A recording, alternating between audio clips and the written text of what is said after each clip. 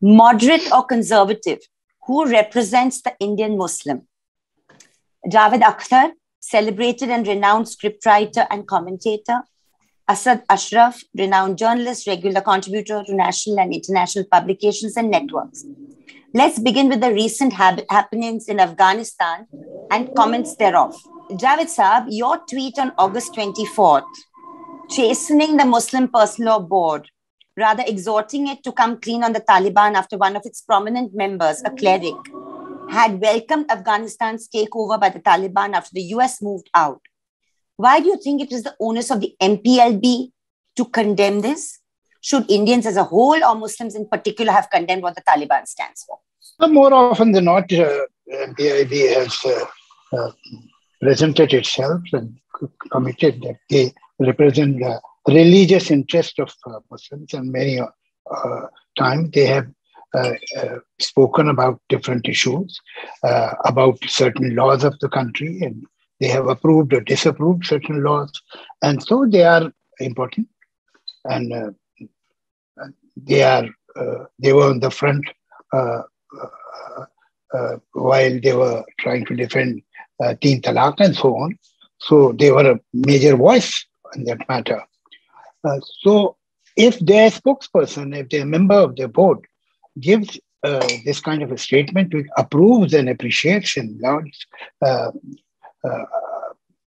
Afghan takeover by Taliban, so obviously one would be shocked and surprised.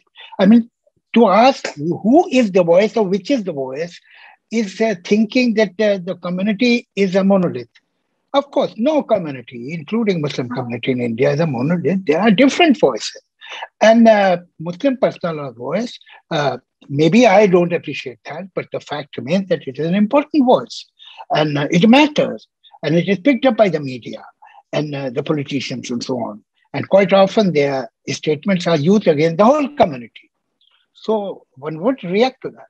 That you have been openly critical of Javed Saab's response on the issue. Javed Saab's response to those among the Hindu far right who have not just resented but also threatened him in so many words for equating their ideal or goal or vision with that of the Taliban. Do you not find merit in that comparison? And why should not Javed Akhtar, in a bid to widen the rational mean, expose the extremes from both or all sides? Yeah, I mean, that's absolutely all right to make such comparisons. And I think no sane thinking Muslim or any other Indian would justify Taliban, or in that case, RSS too. And I think both of the organizations work at very similar parallels. And I think that comparison is absolutely valid. But the problem and contention that we had as Indian Muslims and many others as Indian Muslims had is that there was this element being enforced on us to condemn Taliban as if the rise of Taliban in Afghanistan is because of Indian Muslims in India. I mean, that's pretty absurd, and I think that doesn't merit that is something which we were vehemently against and still are against it. We don't think that what happens in Afghanistan or what happens in any other part of the world where an Islamic organization takes over the state, or carry on brutalities or carry out attacks. Indian Muslims, for that matters, moderate Muslims belonging to any other country should be asked to condemn that. We have never heard, common Hindus being asked to condemn attack taking place, an incident of lynching or similar Hindutva terror attacks. I mean, so why is the onus on us time and again to condemn attacks which are carried out by certain factions of Islam, so-called Islamic organizations? So there is where the problem we had.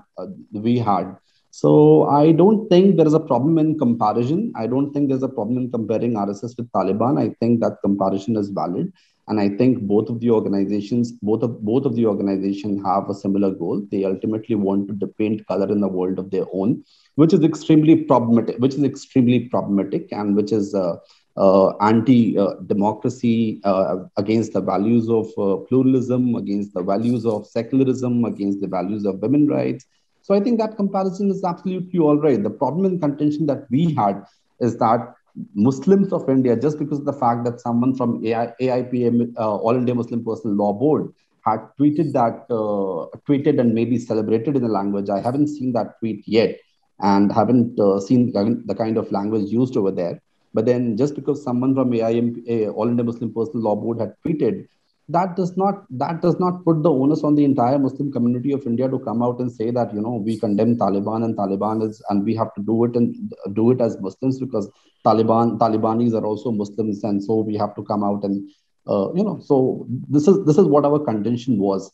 Otherwise, I think I just have one interlocution to make. To say that moderate Hindus or Hindus, rational Hindus, are not expected to condemn the RSS or Hindutva, I think is not right. 1 minute. I mean, I want to speak for myself here as an independent person. I think the bane has been, our complaint has been that unlike what happened, say, in the United States of America when Trump was first elected, and you had thousands and thousands of Americans, ordinary Americans, who do not subscribe to America's foreign policies, coming out, and women coming out, condemning what Donald Trump stood for. There was no such reaction in our country from the middle of the road majority community when you saw not just a certain force coming to power, but you saw the lynchings of Muhammad Akhlaq and after that. So I think the exhortation has been there. 1 minute, let me just finish. I, of course, allow you to speak. So I'm saying we are living in a world, unfortunately, of extremely polarized identity politics. It's not the chosen world. I mean, I would much prefer a world where we talk about jobs, where we talk about education, where we talk about rationality. But that's not the world we live in. So unfortunately, those born Hindu are expected to say something. Those born Muslim are expected to say something. But anyway, your point is well taken. I just want to get to the next point. Do you want to say anything more, Asad? Yeah, I think the expectation with Muslims is that Muslims are expected to criticize the particular attack with the tag of Islam attached to themselves. So that's absolutely all right. If a Muslim does something wrong, we are duty bound to say that that's not done. But then the element of Islam attached to it, when the element of religion is attached to it, that's what I meant when I said that Hindus or Christians are not expected to do that. Hindus are not expected to criticize Hinduism, or Christians are not expected to criticize Christianity. It's just when it comes to Muslims are expected to start looking for loopholes within Islam. I'm not here to defend Islam, and I'm not well educated to defend Islam. I'm not a scholar of Islam to defend Islam.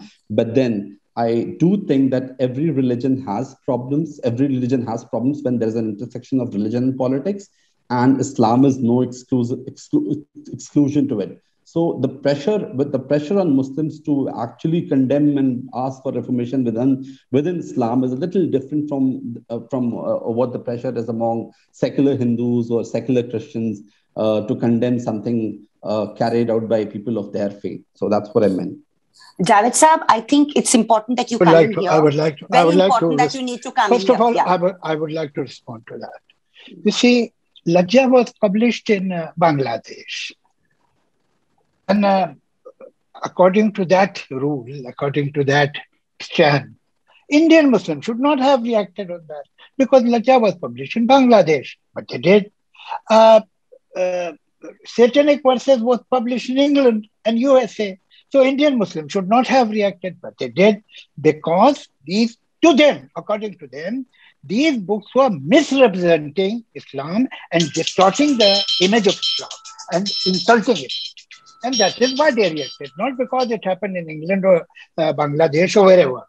Because they love their religion, and I'm sure that Asad Saab also is, in spite of not knowing much about his religion, must be in love with it. And they cannot tolerate if anybody gives a distorted image of Islam, wherever, on North Pole or South Pole. Now, here are these people. They are not ordinary people. They are not just criminals. They are doing it all on the name of your religion. So if you love your religion, which you do, shouldn't you react? And as a matter of fact, it is not total silence. There are two people from the board of Muslim personal law who gave up a statement, appreciated that. All right, in a press conference, not a tweet, in a press conference. Okay. Now, are you willing to oppose them? Do you feel like opposing them? That listen, you are humiliating Islam by appreciating or accepting Taliban. It's a matter of your religion. It is not the matter of politics. Somebody is giving a distorted image of your religion that whipping women on the roads is Islam. Putting them inside the house, not letting them get education or a job is Islam. The windows should be high enough that they should not be able to see outside the house. That was the first Taliban. And we have no reason to believe that the second one is not the same.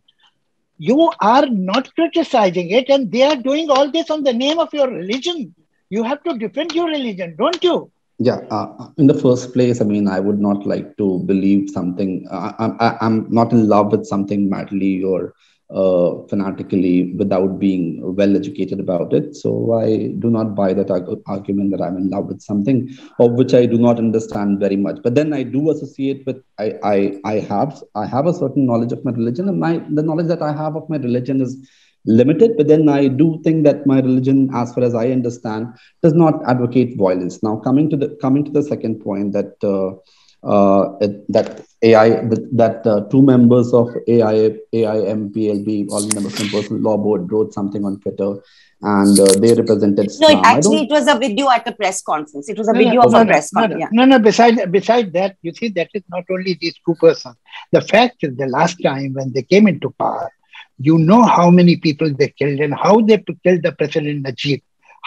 How they killed him. Not only that he killed him, how they killed him and how they treated the women. You know that.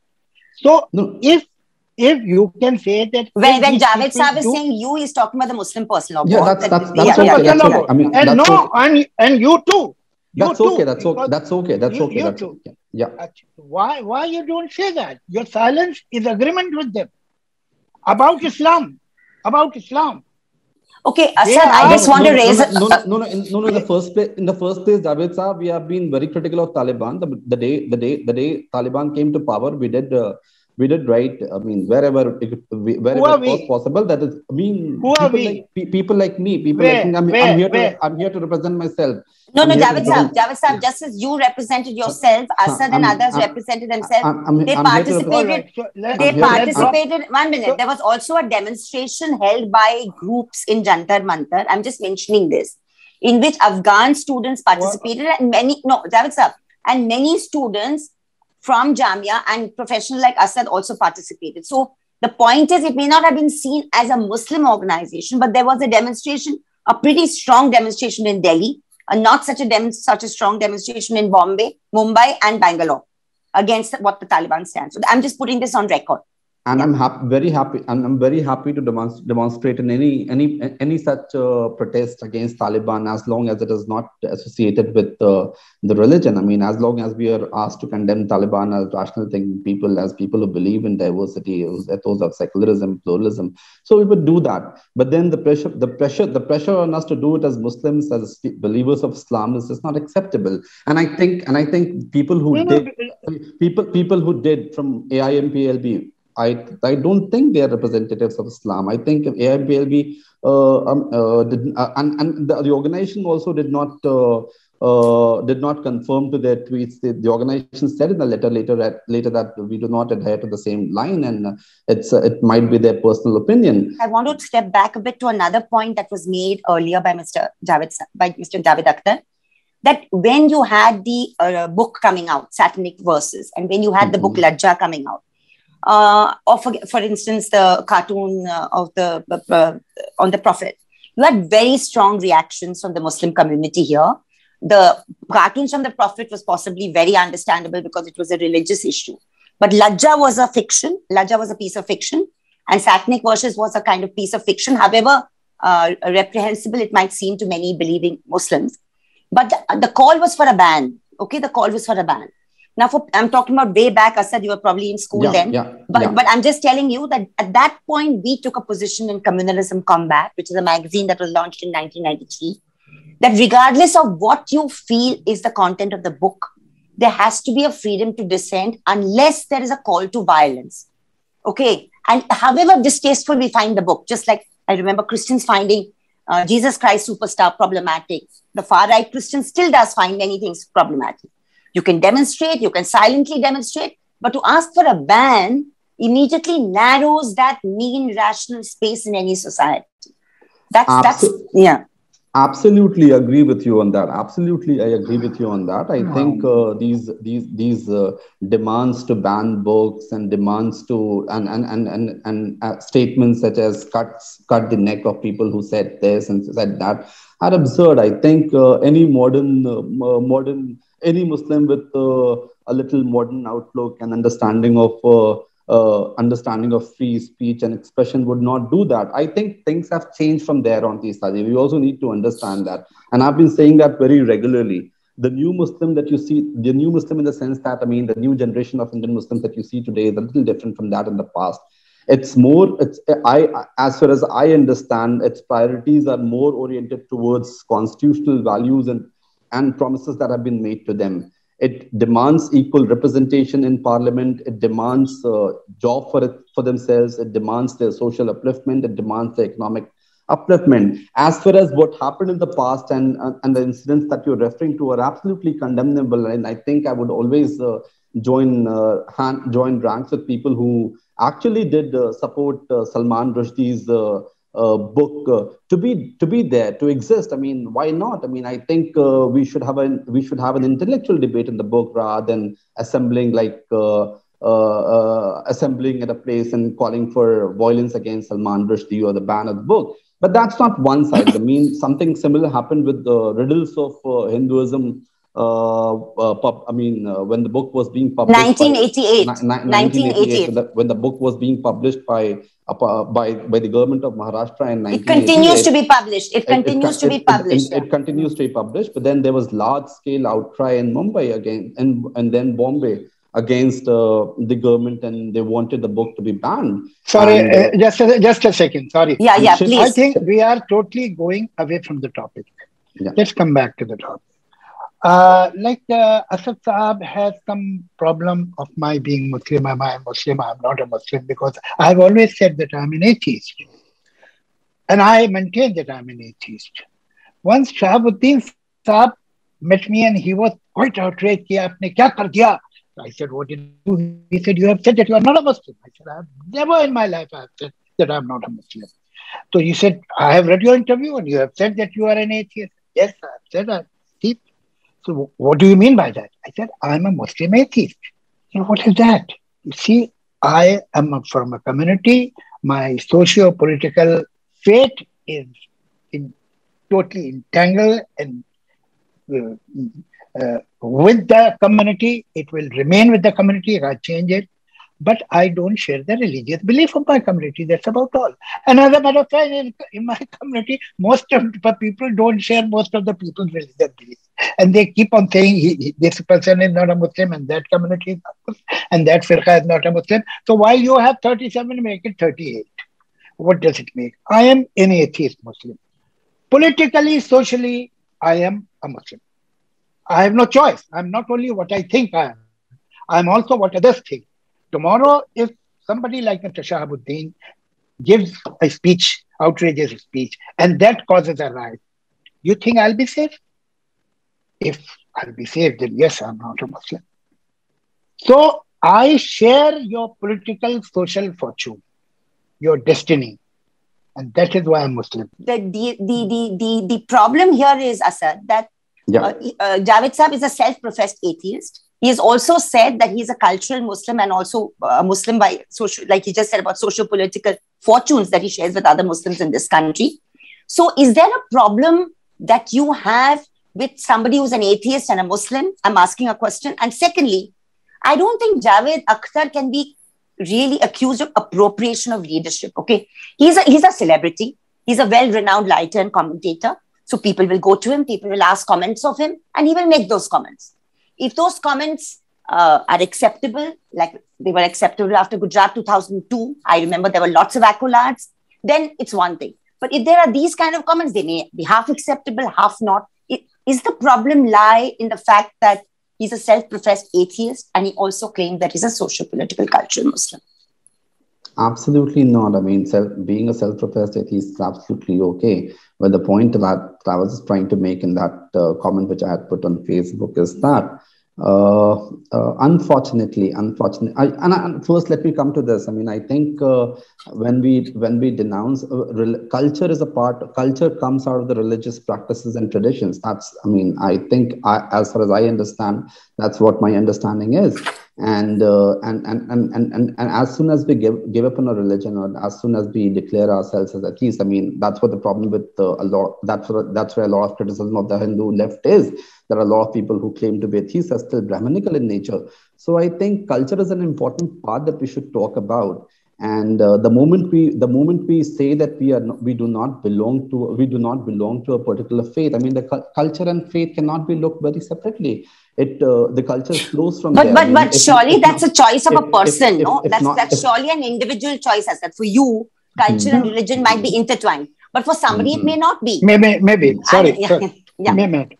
Are you suggesting that my culture, I who belong to Lucknow, and a culture of a Saudi is same, or culture of a Saudi and a culture of Uzbek is the same? Absolutely not. But absolutely not. But culture of a Arab woman and a Turkish woman is the same. No, absolutely not. But then that culture that you're talking about is again coming out of a certain representation of Islam or the religion that is practiced in Asad, I think Javed sir, 1 minute. As a student of history and politics, culture is something which comes out of topography, geography, a whole lot of factors which are outside religious faith, Asad. I mean, so let's not get into an anthropological debate. You may believe. No, you may believe. I accept that you may believe that religion and culture are intertwined. I accept that. But I don't think that can be an objective position that is acceptable to all. Because I think there are many cultural practices that we all live with, which may remain despite our getting distance from a particular religion and saying that we are distant from a religion, agnostic or atheist. But anyway, I think let's not get stuck on this. I feel that there's another important issue that you made, because there were certain important 2 points that before Javed sir might want to come in on anything else, Asad might want to come into it. Yeah. That you mentioned that erstwhile Congress regimes and dispensations. Okay, and I think this is very important. Yeah. That erstwhile Congress dispensations where certain sections of the clergy enjoyed patronage. Okay, that's what you said. Whereas there were hundreds of others who were moderate and wanted reform, who were not given patronage. And somebody like Javed Akhtar benefited from that patronage. Now, I think that is an issue that needs to be thrown open to debate, because it's hugely questionable whether that allegation can hold. So I like Javed Saab, because that's yours a public comment, to Javed Saab to come in on that. And then, of course, you must also weigh in with what you said. Javed Saab. You see, he has used strange language. Did they ever question their masters? Who are my masters? Who do you think is my master, Asad sir? No, the political patronage the people who give political patronage to. They have. I don't have any political career, so where do I need but then you have been a member of Rajya Sabha, so you have a political. Oh, what membership of Rajya Sabha could offer me, which I didn't have anyway? What? Yeah, let's have your comment first, and then I'll get. You think that maybe it is something very big. And I'd like to interrupt you there, Javed Saab. I mean, I might have my choice of words might have been a little harsh, and I think I regret the choice of words there in that comment. So I will I'd like to state that publicly. I think I should have been more careful with my words and should not have used. No, that's very good of you, because Javed Saab, let's take it at that, because Yusuf Saab. I want to just mention that Yusuf Saab, Dilip Kumar, Sachin Tendulkar, Hema Malini. Hema Malini is not a good example because she's a political party representative. But Yusuf Saab, Sachin Tendulkar, they've all enjoyed Rajya Sabha seats. I can give you many other names, Shubhana Azmi, Kuldeep Nayyar. They've all enjoyed these independent Rajya Sabha seats. And I want to just make a point of order here that if people of certain stature are given representation in the Rajya Sabha right from the first time, there's a certain principle behind it. I'm interested in the word chameleon, because I would like to know what you call like a chameleon in Javed Akhtar, because I think my viewers would like to know. that where do you find someone like Javed Akhtar, a chameleon in what he stands for in terms of secular principle? Because we are talking about secularism here. We are not talking about neoliberal policies or economics or whatever. No, I think Javed Akhtar Sahab has recently been praiseful of Maharashtra Chief Minister Uddhav Thackeray and Shiv Sena, and we know what a dark past Uddhav's father Bal Thackeray had. He was no less than a Hindu Taliban. So I think praising Uddhav Thackeray is somewhere legitimizing the entire clan of Shiv Sena and people of the likes of Bal Thackeray, who were directly responsible for the massacre of Muslims in 1992. I mean, Teesta ji, you have worked a lot in 1992, post 1992. You decided to quit journalism and decided to get into full-time activism. And who would know better than you that what Shiv Sena's role was that, and what role did Shiv Sena play in that violence? So I don't. So that's what I meant. That's what I meant. And the role of the Shiv Sena in 92-93, the publication of the Shri Krishna Commission report, everything that we did and we continue to do today is something we stand by. So there's no question of that. But I also believe that circumstances changes people. Okay, and I'm making this statement with responsibility since you're addressing me. I want Javed Sahab to also come, but it's my channel. I mean, it's my viewers also. I do believe that the dispensation of the Maharashtra Vikas Aghadi under Mr. Thackeray is somewhat different. I don't know whether fundamentally how long they will remain this way, but I'll give you an example. After the COVID pandemic outbreak in 2020, and Maharashtra was semi-reeling under the previous government's extremely divisive policies in the state and of course nationally, you found healing voices coming from the chief minister when, I'll give you an example, many Muslims in Pune and Western Maharashtra and Mumbai stretch themselves out to give their madarsas and masjids for corona quarantine centers. I'm giving you an example because this is the time in Delhi and the national media, you were talking about corona jihad, you know. But in my state, in our state, in Maharashtra, you had Mr. Thackeray openly thanking the Maharashtra Muslim community for its services to the wider community by allowing all their spaces to be open for quarantine. Is it a fundamental change? Let's wait and watch. But I do believe we have seen a significant shift. Because you mentioned me, I came in. But Javed Sahab, over to you. Yeah. In 46, 47, all of us know that the majority of Indian Muslims were pro-Muslim League and pro-partition. So shall we hold today's Muslim who is perhaps 40 years old or 30 years old for that, responsible for that? No. With time, people change, generations change. The fact is that the moment you'll be surprised that you ask an average Maharashtrian Muslim, you ask a Muslim in Mumbai, he'll say that he's very happy with this government. It is a fact. So the first thing is that as far as we believe in, we are talking about change and organizations changing and its principles changing. Well, I don't believe that ideologically an organization can change. And I think the problem is at the core of Shiv Sena's ideology, which is very regional centric and very.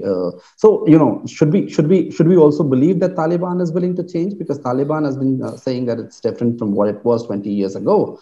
And a lot of political commentators across the globe has been saying that over the past 20 years, Taliban has changed. They become politically mature. They're using a politically mature language. They are not the same Taliban that was there 20 years ago. Well, I would not like to accept that, and I would not like to believe that Taliban has changed. I think Taliban as an ideology is a dangerous ideology. And there is a possibility that Taliban would like to be politically more correct, because the fact that they want to have the relationship with with different countries, and they would want to be made more extreme now. But at the core, Taliban is going to remain Taliban in its ideology. That will not change. What Javed Sahab himself said, that you said that he praised Narendra Modi and that he's a chameleon. I just wanted to understand that because it's important for our viewers that you felt, and we respect both of you. I think I've already expressed my regret for the language that I used there. So, and I stand by it. I mean, I'm sure this video is going to be watched by people. So I think my language was a bit harsh, and that was not justified. So I express my regret for that. Do you regret this accusation also that I praised Mr. Modi? Well. I think Shiv Sena. I do not look at Shiv Sena and Mr. Modi as two different entities. I think they were very active partners. And I would rather put it differently and say that if you were to take the barometer from how Maharashtrian Muslims are feeling today, their sense of physical security, emotional security, economic and social spaces that they enjoy, unlike the kind of lynchings that are happening, the socio-economic boycotts that are happening in Western UP, bordering the capital where you live, bordering the capital, whether it's Noida or Greater Noida or Ghaziabad, where even the chief minister's mandate, Arvind Kejriwal's mandate doesn't hold. I feel the real mandate for me, who works with the community, and I don't pretend to represent anybody, but I work closely with the Muslim minority community as I work with other communities, is that they feel a sense of relief and a sense of security under this government. And I believe that I should at least respect that. I cannot say that I rubbish away how maybe 70-80% of Maharashtrian Muslims are feeling today. I just want to mention that when the December 15th, 2019, when that brutal attack on Jamia took place by the Delhi police, the Chief Minister of Maharashtra likened it to Jallianwala Bagh. Teesta ji, for me, the change would happen the day Shiv Sena would say that we are backtracking from our core ideology, which is very chauvinist, which is regional, and we are becoming a mainstream secular party. We are rewriting our constitution. I think that will be the day when Shiv Sena will change. Javed Saab and Asad Bhai, I want two more questions answered because for me, this is very core to understanding the current debate, who represents the Muslims, moderate or conservative.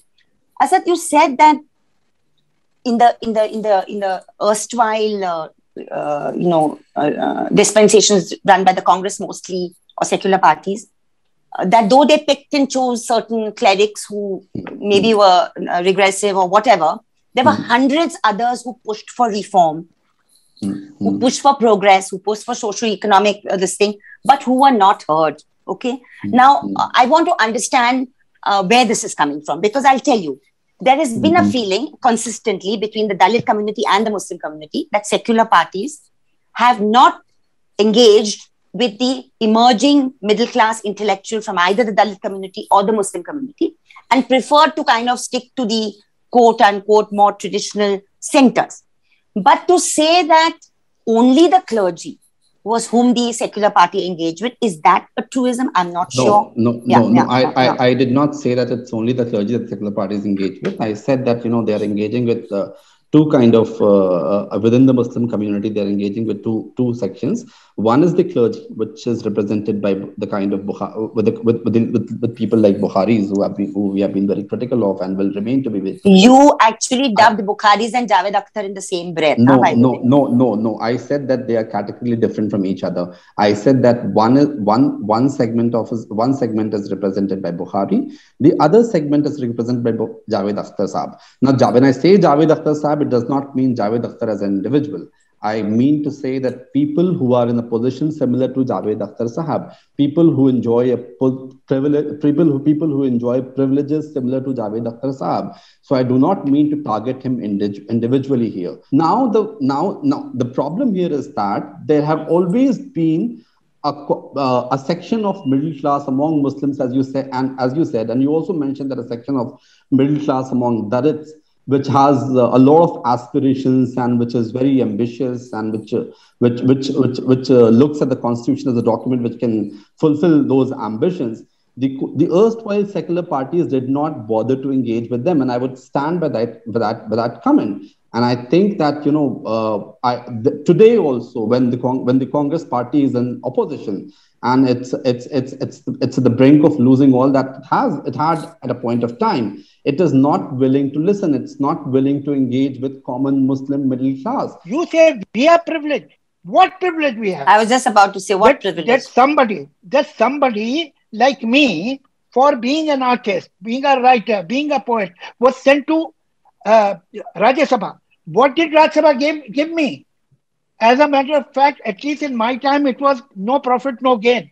When Shabana was in Rajya Sabha, her salary was 18,000 and her security people were getting 20,000. We were paying 20,000 to security. Because she was given a house. We are not there. We are not professional politicians. We will never join a politics. The fact, if at all I have a relationship with Congress, my relationship is through my family, that my uncle was in jail for 10 years in different jails. He was the youngest member of Congress Central Committee. On 14th of August, he came out of Calcutta jail. That is my relationship with Congress. That is all. Otherwise, they would have never allowed me to speak against Muslim personal law the way I do. And this is an ambiguous, Asad Saab, you have a very ambiguous positioning. You are opposing, ostensibly, you are opposing the liberal, you are opposing the conservative, but you are very cleverly trying to maintain the status quo. You are not interested. That is what you're doing. Not really. That is what you're doing. Not really. Otherwise, yeah. Otherwise, you would have come to people like me and you would have said that please use your dilute your semantics. You should not say this like this. You are right, but please say it like that. You would have joined us. You would have been on our side. I am already very cleverly.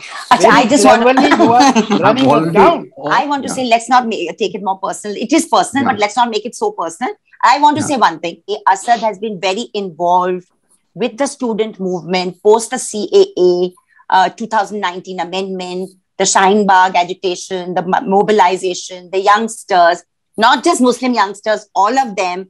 So I think that it's not, I really would urge, he's running a very nice cafe just now, I'm told. I've not visited it, but I've heard a lot about that cafe. So I think the point is, Asad, I just want to say one thing. I think Javed Saab is possibly understandably agitated because yours was a public comment. So I'll grant him that. I'll grant him that. But I do want to say that you see the problem lies in confusing the issues. Javed Akhtar is who he is. He enjoys a stature which is of his own making. And he also has a certain clarity of way of seeing and speaking on certain issues. And he's done that for 30 years, 35 years. Okay. And you may appreciate every comment, find problems with it. And that's part of debate and all right. But I don't see why a comment by Javed Akhtar on an issue like, say, the Taliban just now or anything else in the past should be seen in such a emotionally negative way that it seems like appropriation or an atheist Muslim speaking or whatever. That I feel is the root of the problem. As long as the problem that I have, or the problem that people who are my friends have, is that the condemnation which came against for the Taliban's capture of power was done in the position of a Muslim, and that's where the problem for us is. Not as an Indian, you said. We could have done it as an Indian. We could have done as people who believe in secularism. We could have done as people who believe against such brutal regimes. So I think this was uncalled for. I think there was no need to involve the Muslim question into it or the Islamic question into it. And I think that's where the problem we had. Otherwise, as Indians, you send me thousands of letters to condemn Taliban, or anyone else sends me thousands of letters to condemn Taliban. I'll do that time and again because I principally believe that Taliban is not a solution. Taliban or RSS or similar organizations are never going to be a solution, because we believe in pluralism, we believe in democracy, we believe in ethos of secularism. We would never want Taliban to be there, Taliban to be a major force in any part of the world. Well, I see that we are back full circle to the beginning of the debate. That should Muslims Muslims need to condemn the Taliban? Do Indians need to condemn the Taliban? Do Hindus need to condemn Hindutva, etc., etc.? Yeah, Javed sir. May I? Yeah, of course. Here is a quote that was on September 10th. Every decent person, every democratic government, every civilized society in the world should refuse to recognize and condemn Taliban for their ruthless oppression of Afghan women, or let's forget the words like justice, humanity, and conscience. What makes you think that I am saying it as not as an Indian, but as a Muslim? Yeah, the platform, I mean, I do not want to get personal here, but I think... No, please go ahead. Most welcome. Yeah. It was issued I have no problem. It was issued from a platform that calls itself the Indian Muslim for Secular Democracy. So I think that itself... This is my... This was his tweet. This is his tweet. This was his tweet. This is his personal tweet. This is my personal. I might have... There was a... Before August 24, there was a... Absolutely. Your condemnation of Taliban is absolutely justified. I mean, no one has problems with that. No one has problems with that. No, but you are blaming me that I am condemning Taliban as a Muslim, not as an Indian. I mean, I don't understand the meaning of it. My second, it is another tweet that you can check. I'm referring to the statement that was released. Yeah.